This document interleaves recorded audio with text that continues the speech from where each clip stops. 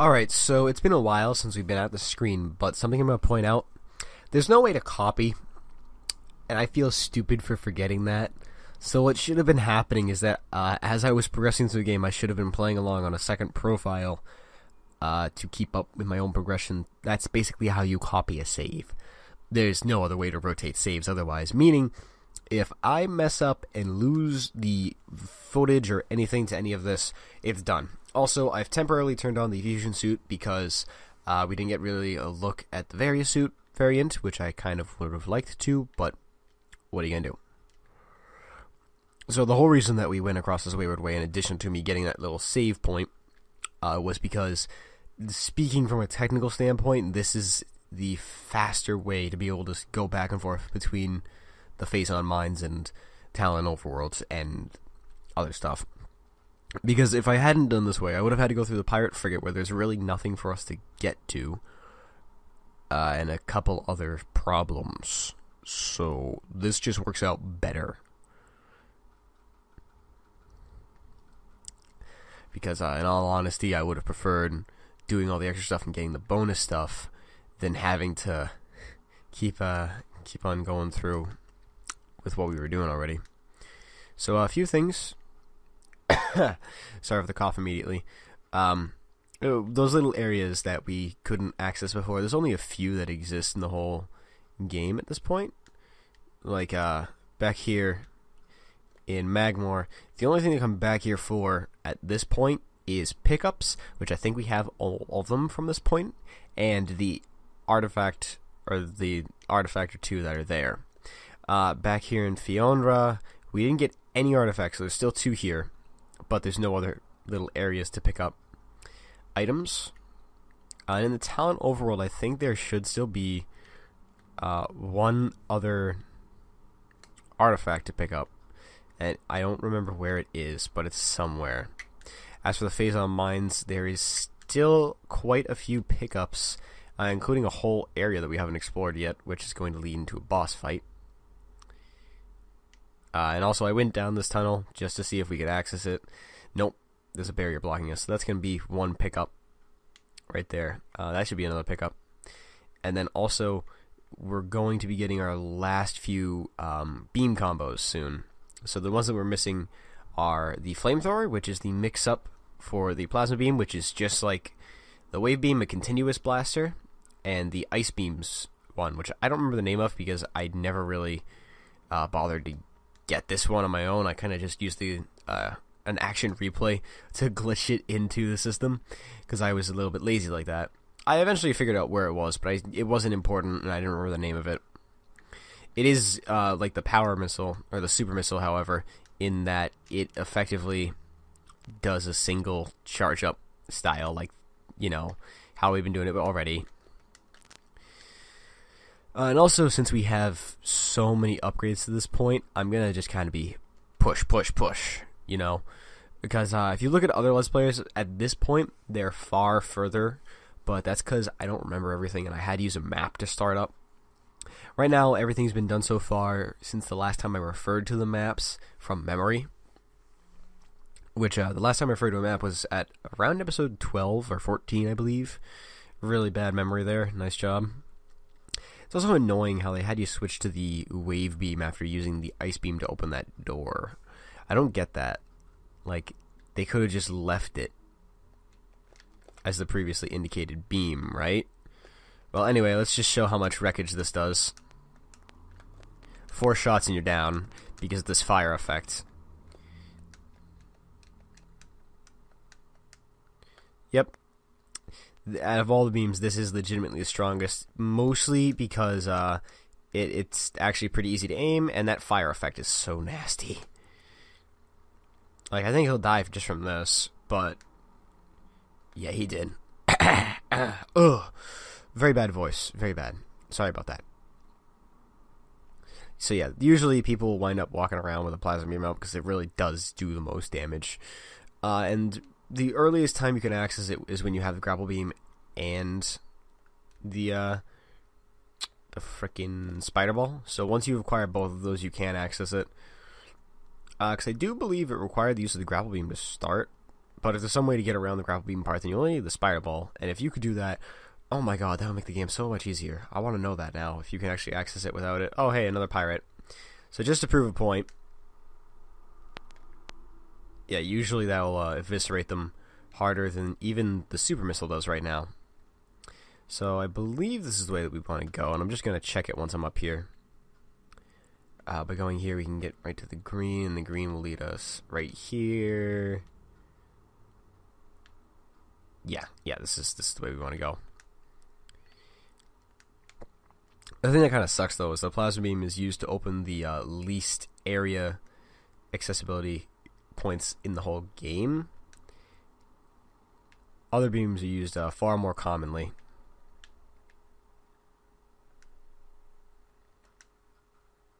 Oh my god, I'm bad with that today. Okay, so we go like this. There we go. Then we go down here.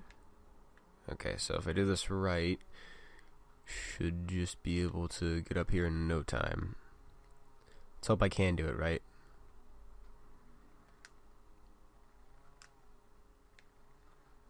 Yeah, there we go. Nice. I did really bad on that before. And also my voice might flux while I'm doing this, just because my nose is quite stuffed, and I forgot to blow it in between episodes. Oh good lord, that sounded so weird.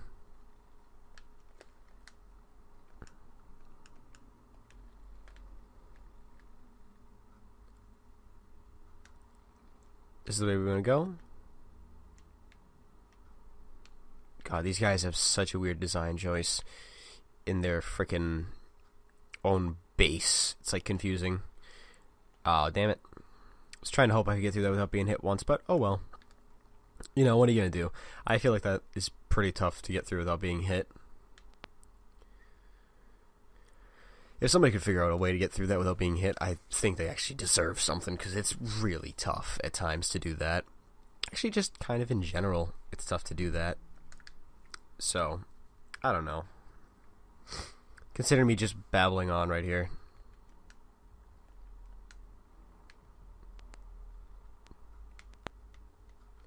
Hey, at least it takes care of those guys. Alright, so we don't want to go towards the yellow. I think we want to go the required way. Yes, the infamous required path. Who could hate it any more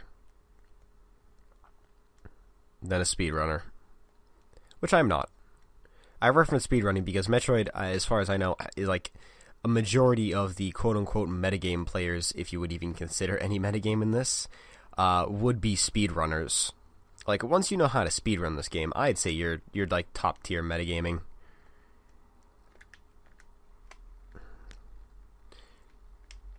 Okay, you're not nice.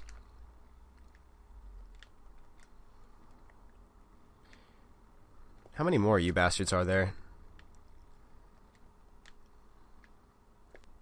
Yeah, special trained assassins in my ass. More like annoying fucks with invisibility. You can see you, I know that, right? Just like I said. Highly trained fucking elite soldiers in my ass. More like annoying fucks with invisibility cloaks. Oh yeah, and since we have the fan going, the puffers won't spawn here. Wait, do they spawn here? No, they will no longer spawn here, so this is no longer a viable grinding point. Which is okay, because now you should have access to the heal station nearby. But there still are... Yeah, just like I thought. Wave troopers. So just be careful with your missile supply, and you should be okay. I mean, I think one of the first times you come back to this area, you will wind up turning on one of those Omega Pirates. That's the problem. These guys are the ones that I'm most annoyed by, because they use your own tech. The good side to it is you get to use that beam, and it's a good way from a game design point of view to make the player remember their weaponry, especially when you give them the ability to switch. But at the same time, it's annoying because it does like so much damage. Like these piss soldiers, like they do like 10 damage a shot or something, and my normal beam would be the base game damage of 1. So it's just like, really? Does the power beam have that much strength to it? Or like, you know? It's kind of just like match the color, really. It's also weird how usually it has such a orange tint to it for the regular power beam, but yet they're lemon piss colors. Oh. Well, hey there, how you doing? I don't mean to... Oh, wait, I didn't scan you? What the fuck? I should have already had these. Oh, maybe because this is when I died. Hey, how you doing, buddy? It seems I'm at the game's criteria of being ready to fight the Omega Pirates. That's why he's finally up. How about you do your Quake Smash? Yep, that's it. Probably would have been even easier if I used this, but whatever. Only 50 energy? Oh, you dropped 2. Nice. I like it. And then you guys use the Ice Beam. So I'm going to kill you guys and then save.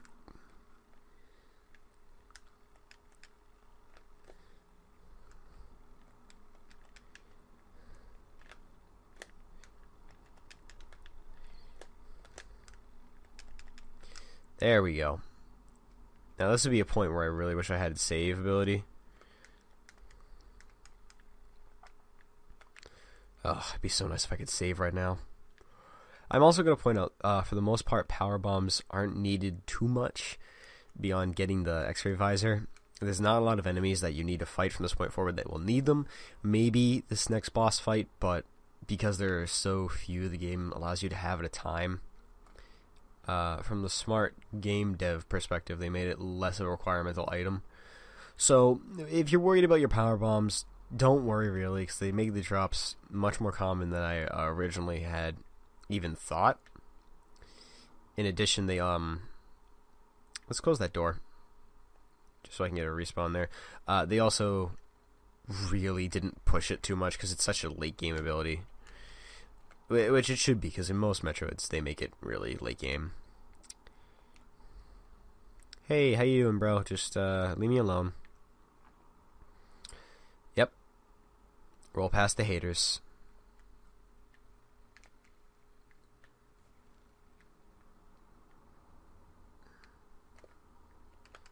There we go. So calm your tits. Just power down.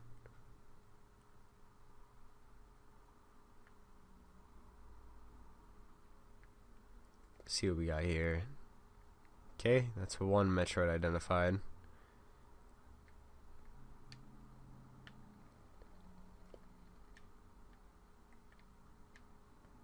Yeah, it seems like they're self-destructing their own base just to try and get rid of me.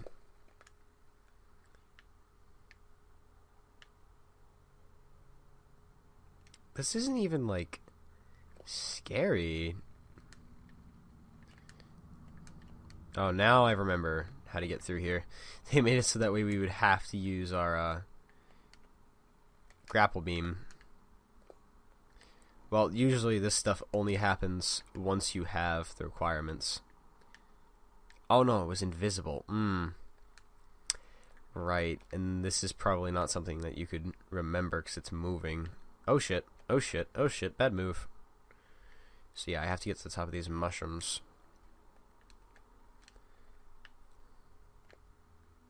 Alright, so this is the closest I get. Sorry about all the sick sounding stuff going on, including my voice. Pretty sorry about that. Although, I mean, if you want to talk about weird sounding voices, you should have seen me this morning. Jeez, was that weird. Just making sure I got this guy. Get out of my face. Boop. Ow. That hurt. I can blow up one of those crates, can't I? Okay, it was an explosive type one. Anything? Good lord, is it freaking dark here? So I wonder if there's a way we can get up there. It doesn't appear like it. Really? It's like not actually touching me. Nice job. Bad hitboxes, which are actually rare in this game, to be honest. They aren't very common. Oh, okay. Another one of these Invisi platforms. Ooh, okay.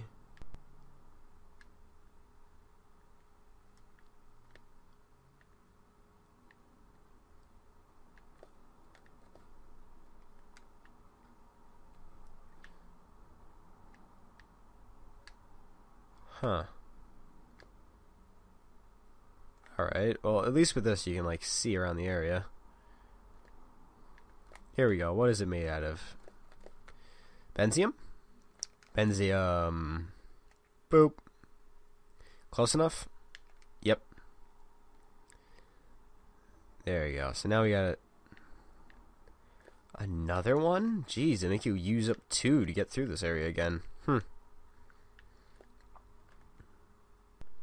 So I'm pretty sure this is either F. It's either a quick way out. It's not a F. It's a quick way out, or it's a way to get access to something. I mean, if you wanted a quick way out, you just take all the damage. So probably the former rather than the latter. Did I get it? Yeah, there we go. Okay, let's be smart this time. Let's jump up here and immediately attach ourselves. Now, if this wasn't an ability or something, I would be very surprised. Hello.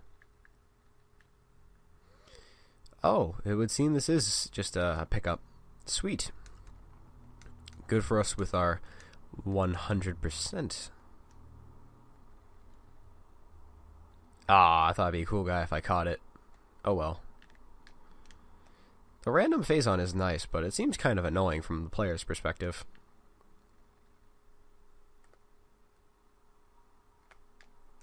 Doing that to make sure I don't mess it up. There we go. Could be very careful with the spider ball. It's very, very easy to just totally mess everything up. Oh, hey, are you new?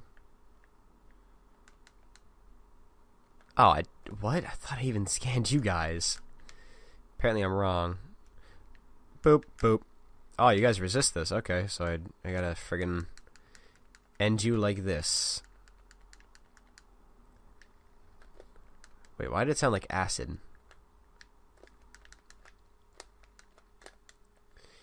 These guys kind of remind me of an enemy from the second game. The second Prime. Not Metroid 2, but Metroid Prime 2. Oh, so you do require... Huh. Well, will you look at that?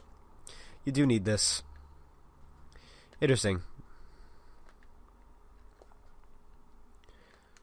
Alright, so this is what we need for progression. Good thing I picked up both of it. Or else I'd be looking pretty stupid. Because my memory when it comes to most games, it gets fuzzier and fuzzier as you kind of go on. Oh, what are these guys? Just generics? Awesome. Get wrecked.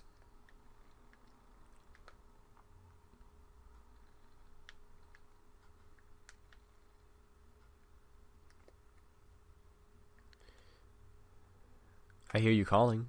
Where you at?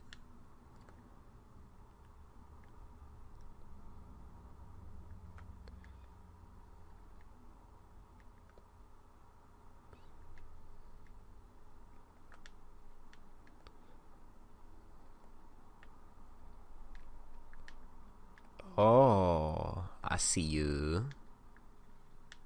Ow, that hurts. Oh, okay, so there's somehow weird hitboxes. Oh, Jesus, that did a lot of damage. Whatever, we're going to be able to come back here later. And we'll be safe from phazon exposure. So we'll take care of that at a later point. Oh, you are the enemy that I hear a lot of people complain about, but I don't have problems with. The Hunter Metroid.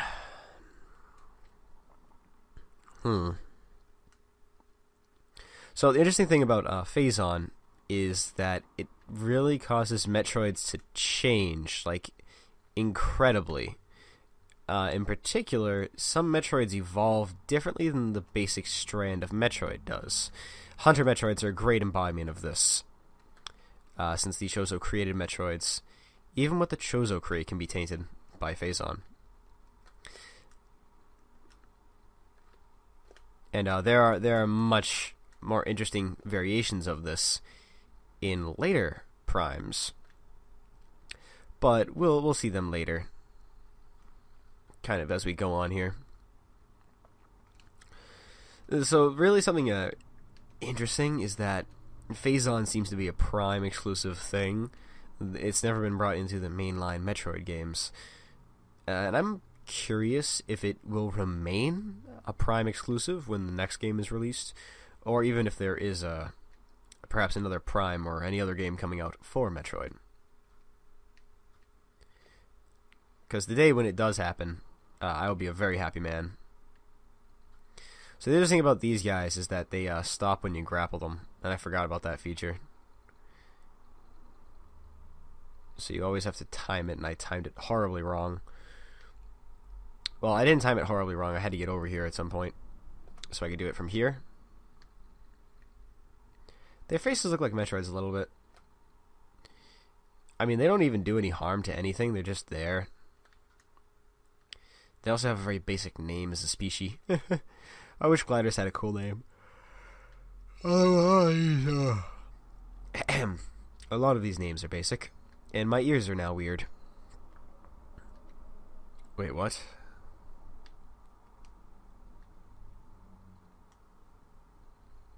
Alright, fuck it. Let's go. There we go. The only logical thing I could think to do. Blow everything up. Ah, okay. Okay, not supposed to do that yet. Ow. Oh, okay, okay. I see your game. I see.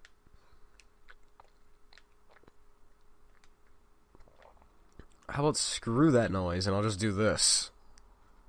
I can hear the pickups and they are taunting me. Ooh.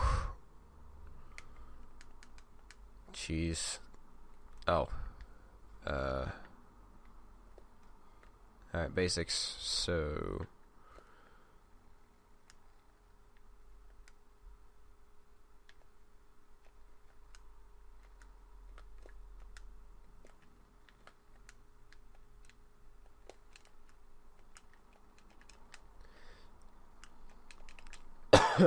I do appreciate how these are relatively basic to take care of.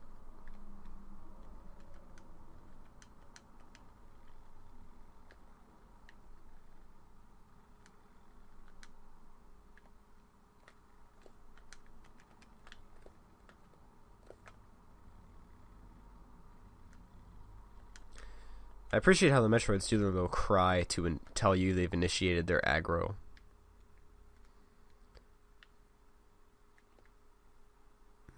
Doesn't seem to be any reason to go down there yet.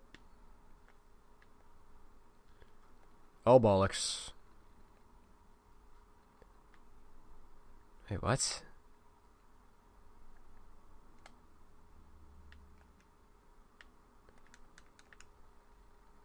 Okay, really easy missile expansion. Let's friggin' go.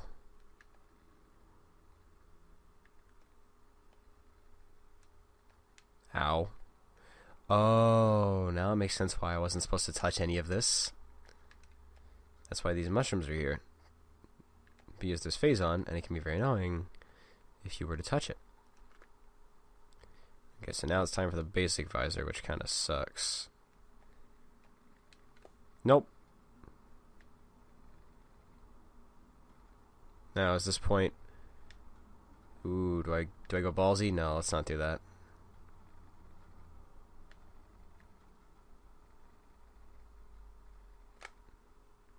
There we go.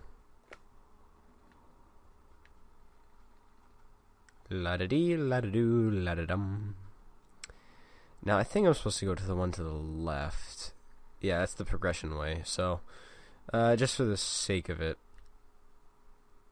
No, actually, it's not the progression path. Interesting. What could be in here? A save station? No, it's a missile reload station. Or a map. No, that was missiles. Yeah. Alright, well, that works. Missile stations are actually, from what I can tell, and from what I know, very rarely used in this game by all means, which is kind of interesting. Because you think they would put more into it, since it's a new thing. Oh, I missed it. Oh, okay, I'm being punished for it.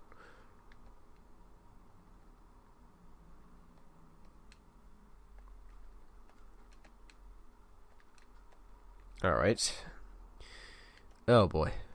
That is quite far along. Alright, so once I go through the store, we're going to stop here, because just realized how far along this episode is. That should be good. Just to ensure everything is proper. There we go. And then we'll go through here.